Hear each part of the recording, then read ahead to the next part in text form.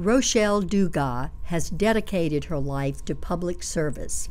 Already a teen activist, Rochelle worked in her first political campaign at age 15. She helped elect Cecil Picard to the Louisiana House of Representatives. After Picard was elected to the Senate, the newly elected Representative Sam Terriot's legislative aide resigned, and Rochelle was put in place. She was responsible for legislatively creating the Vermilion Parish Tourist Commission, as well as the Jean Lafitte Scenic Byway Commission, and served in leadership roles on both. Her service to tourism in Acadiana parishes, Louisiana and the South, brought awards and honors. Rochelle stepped out of state government and into municipal government when she initiated and directed the Abbeville Main Street program. She expanded Abbeville's historic district from 13 to 100 properties on the National Register. Rochelle created and administered the Abbeville Junior Ambassador Program, an educational and cultural program for young adults. Governor Mike Foster's transition team urged Rochelle back to state government as the field coordinator for the Office of Rural Development.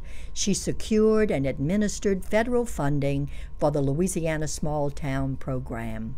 Rochelle then joined the staff of Lieutenant Governor Kathleen Blanco as Executive Director of the Louisiana Retirement Development Commission, administering the Retirement Ready Financial Assistance Program and the Livable Louisiana Retirement Ready Field Approval Program. After helping to elect Governor Kathleen Blanco, Rochelle was appointed Legislative Director.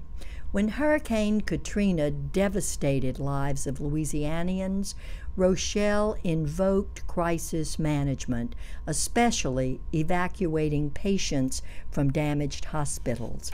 Rochelle was then appointed the first female executive director of the Louisiana Offshore Terminal Authority, responsible for oversight for the nation's largest deepwater port facility.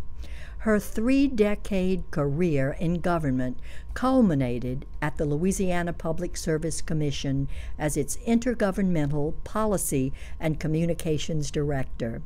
After retirement, Rochelle formed Michaud Dugas Companies, providing governmental relations, issues management, and business development services. For public service that has been less about gender than performance and less about personal recognition than her personal best, Louisiana Center for Women in Government and Business inducts Rochelle Dugas into its Hall of Fame.